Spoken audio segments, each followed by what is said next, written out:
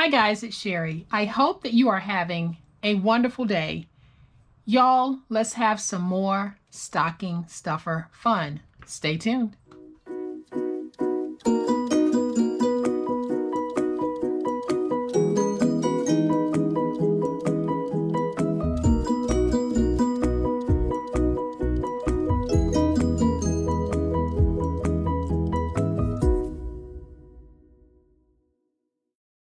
So welcome everyone. Thank you so much for joining me today. I am thrilled to have all of you watching this video, and I really am grateful for the time that you spend on my channel and for the wonderful way that you support me. It is truly, truly appreciated. And for those of you who haven't yet committed to subscribing, go ahead. I would love to have you join. We're doing some amazing things on the channel, and you're about to see another amazing quick stocking stuffer. So go ahead, hit that subscribe button. Make sure you hit the notification bell so that you will know when I upload a new video. And today, guys, we are still doing stocking stuffers, and we are going to do something oh so simple and cute. And I'm also going to go back to my roots in this video. And by going back to my roots, I am going to go back to my roots on how I made the bag for this particular project. So I am going to just undo this so that you can see what we're going to be making. And of course we have our own little custom packaging for it. But what it is simply a book of crossword puzzles. Now you guys have seen me cover these before, but when I covered them before, I removed the cover completely. Today we're not going to do that. Today we're going to simplify it even more by covering the outside as I have done here. And then we're going to make a little holder for the pencil, because I don't know about you, but whenever I'm doing a crossword puzzle, I'm not ever that confident that I'm going to not need to erase. So I always use a pencil. So I am going to be doing a pencil holder on this. And then, like I said, we are going to make our own custom packaging for this awesome stocking stuffer. Now I got these from the Dollar Tree, but you can find books like this anywhere. Doesn't matter the country that you're in. I'm pretty sure they probably have some type of crossword book or puzzle book that you can take and then modify. So this is what we're going to be making today. I am not going to be giving exact measurements because the measurements will depend on the actual size of the book that you're using. And even between the books here, some of them were off by 1/4 of an inch. So you need to measure in order to make sure you're getting the right dimensions for your book. But I'm going to show you that process, and then you'll know exactly how I created this from this. But this time I'm going to be using this puzzle book. So the first thing that I did was I determined how long it is, and this is 8 inches. Then I determined how wide it is, and this is 5 1/4 inches. So I cut everything exact. And by exact, I mean lengthwise. I cut everything at 8 inches. So what I'm doing for my spine, my width is 2.5, and then your length will be whatever the length of your book is. So mine is 2.5 by 8. I have already placed tape on the back.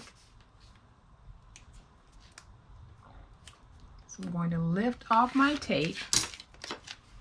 Then I'm going to take this and I am going to place it so that I have the top even. It's easier to do this when I'm not doing it on camera. And then I'll bring it down to the bottom. Then I'm just going to take it and wrap it around that spine. Use my big old spatula just to make sure I have that spine stuck. And then I'll just bring the rest around to the back.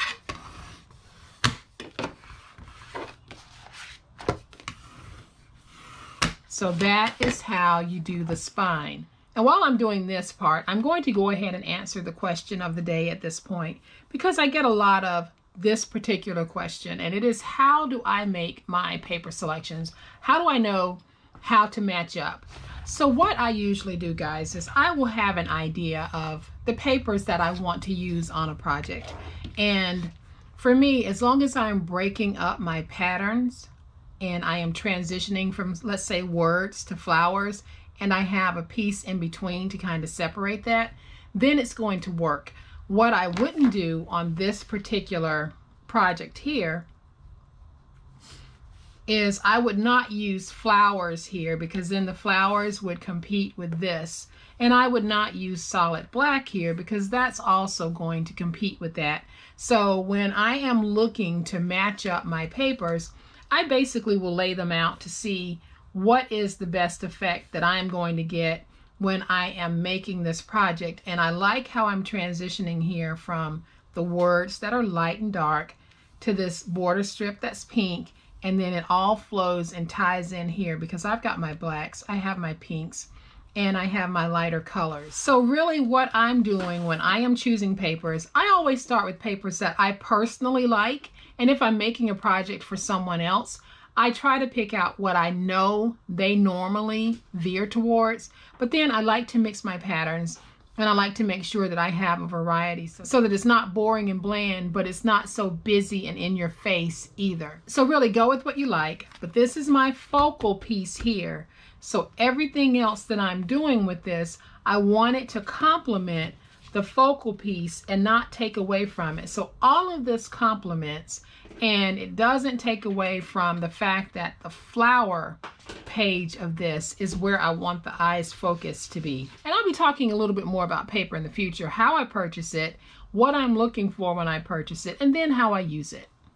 So hopefully that helped.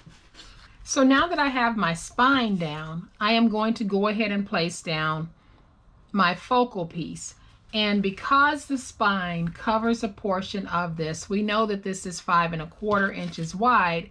I am only going to use a 4 1/4 by 8 inch piece. So when you are doing yours, I can't give you exact measurements, but as long as you have a 1 inch spine here, then you can reduce this piece by approximately 1 inch so that you can have this showing. So this is 1 inch, this is 5 1/4 inches all the way across. So now I'm going to add my 4 1/4 inch piece. Hopefully what I'm saying is making sense, because sometimes when I'm saying it, it makes sense to me, but it might not always make sense to you guys. So if it's not, let me know. So I am going to take this piece, and when I place it down, I'm not going to place it from this end. I'm going to place it from the edge here. So I am going to take this, get it lined up at the top and with the edge, and then I'll just feed it down just like that. And I could actually leave this as is if I want it, because I think that's pretty, just like that. But I am going to add that little border strip there just to kind of break it up. And this border strip is 1/4 inch wide. So when you do your border strip, and if you want to follow my measurements on width, then your border strip will be 1/4 inch wide, and it will be as long as the book that you're using. So when I place it down, I'm placing it down so that it overlaps both pieces. And now I can see that I have just a tiny bit of overhang, and I'm just going to trim that off. And don't you guys think that that looks pretty doggone cute? So I'm going to flip it over and repeat the process. So I am going to lift up my tape from my piece that measures 4 1/4 by 8.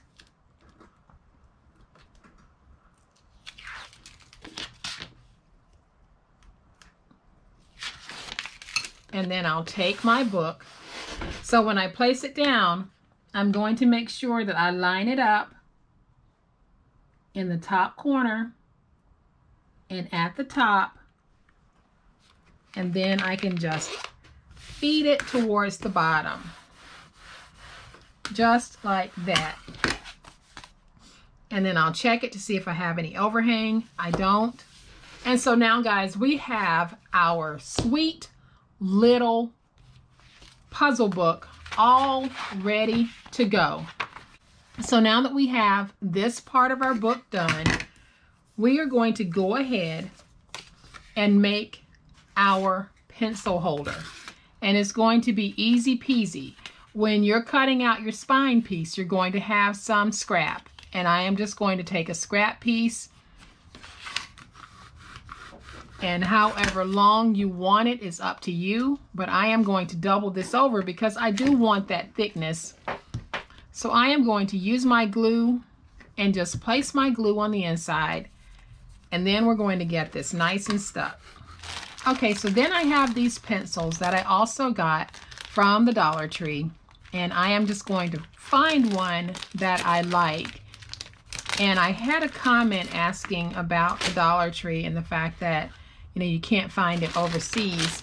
And I am in the US, so the stores that I am going to purchase from will be US based stores.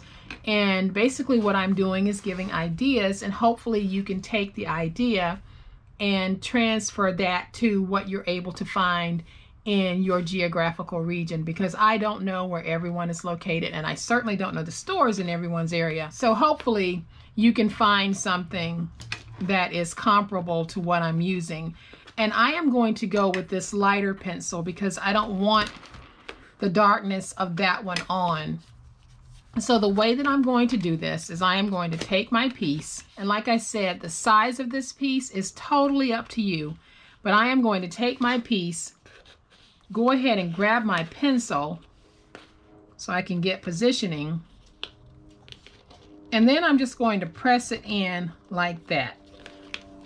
So I am going to take this side, place it right there, put my pencil back in just to make sure I have good placement. Then I'm going to take my big old spatula and just get that nice and stuck.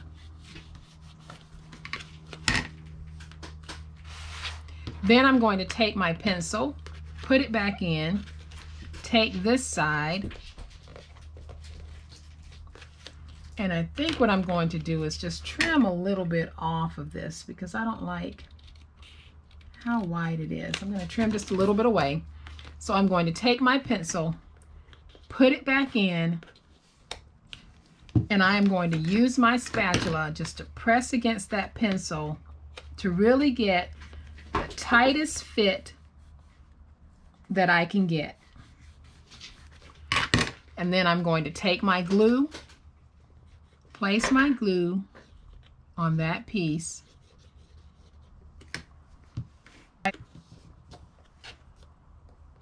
and then I'll get it stuck down. And if you guys hear any noise in the background, I have Loki in here with me today, and she doesn't know how to be quiet yet, so y'all might hear her playing in the background. So once I have it stuck, I am simply going to take my spatula and move my paper in as tight as I can get it, because I want to make sure that I am going to have a very snug fit on that pencil,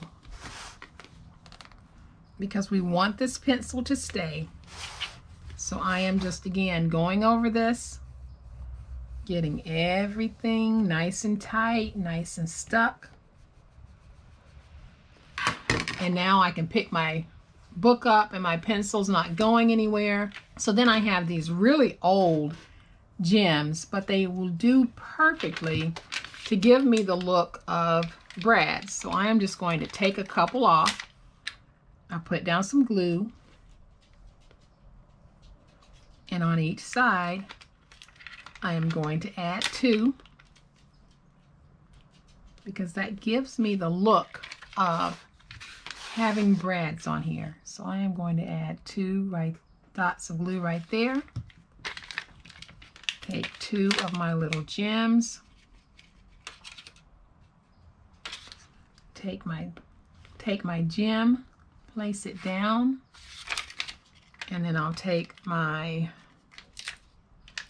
last one, And I'm going to place it right there. Now my gems do have an adhesive back, but I'm adding Reptile Glue because I want to make sure that the gems do not come undone.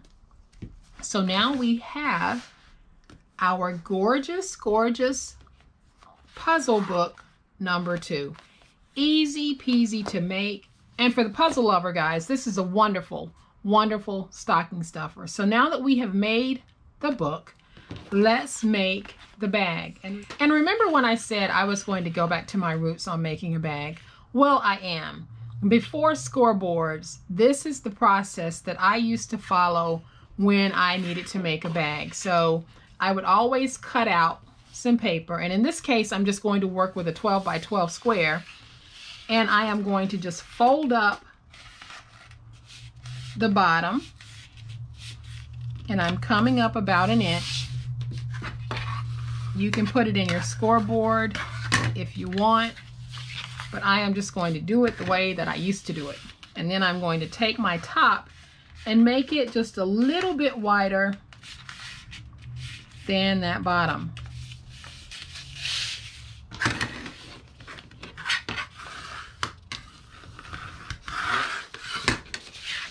And so the wide part is going to be my top, the smaller part is going to be the bottom. Now I'm going to take my book, bring my book in, place it down just like this, and I'm going to fold over just like this, almost like you're wrapping a gift. But what I'm wanting to do is just get my creases going, and I am going to just press down until I have my creases, and then I'm going to use my finger blade just to cut down on that crease, and I am going to remove all 4 corner pieces. So go up to the score mark, drag down, and then cut straight across. And then what I'm going to do here is I am going to angle in just a little, not a whole lot, just a little bit. Then I'll rotate it to the top, and I'm going to repeat that process. So I want to get that just a little bit tighter. So I'm going to go up, drag straight down, and remove this piece. Then I'm going to angle this in just a little bit, come over to this side, drag straight down, remove that piece, and then I'll angle in. So that wider piece is my top. Here is the bottom. I am going to take my book and place it back in because I want to make sure that I have it in before I start gluing this together. So I am just going to take just a little bit of glue, and I'm going to run a bead of glue along the end here, and only this end.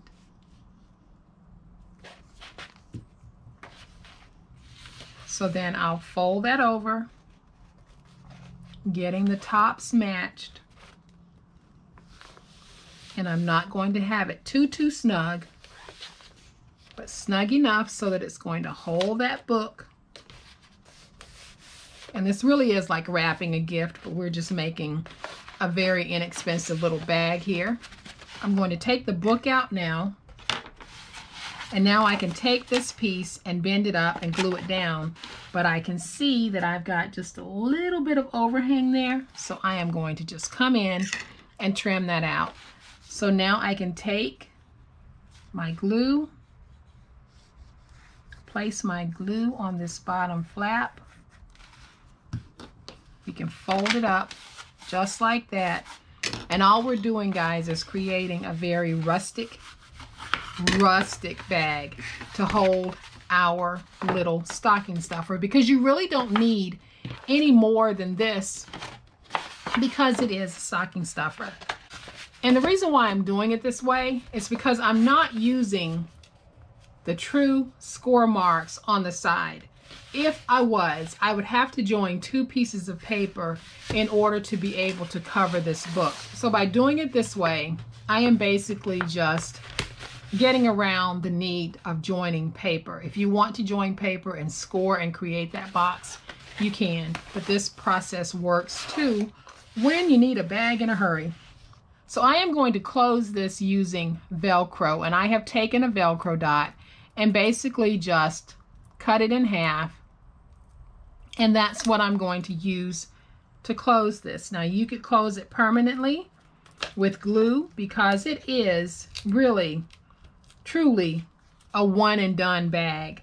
So I am just going to lift up that plastic cover, then I'll take this and just fold it over just like this. And now we have a sweet little bag that is made to hold that book with the pencil. So I am going to try to remove this without pulling up my Velcro, because y'all know how Velcro is sometimes. It's kind of finicky on when it will stick and when it won't. So I took the book out because I want to add a few stickers just to dress up this bag. So this time I am going to take, no, I think I'm going to stick with these red stickers here.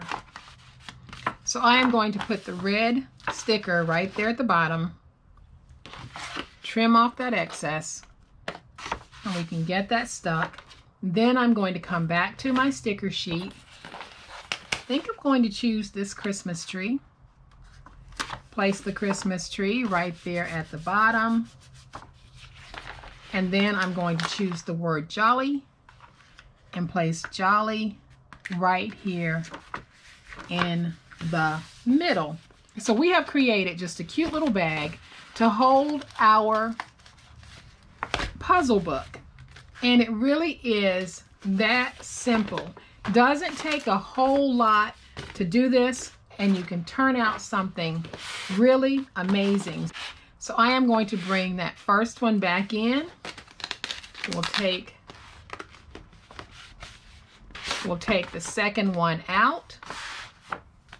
And now y'all get to see how gorgeous these little books in their custom old school bags are. So the next time you're in the store and you see some puzzle books, pick some up. Doesn't matter if they're small, tall, fat, short, whatever it is, pick some up and use this process to cover them, because they make great stocking stuffers, but they also make great anytime gifts.